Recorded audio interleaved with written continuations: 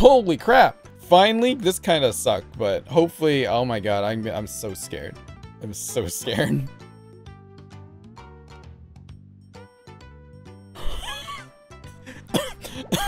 Okay, let's go somewhere for a second. Hang on a second. The flower is the one I needed the most. If it all rolls defense, Xinyan wins. I mean, that's still kind of a win. It's not bad at all, actually.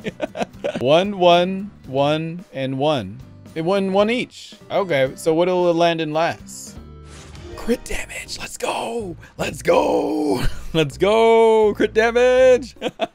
Amber is 2242 attack, 66 to 26. Now I am 2164. That's fine.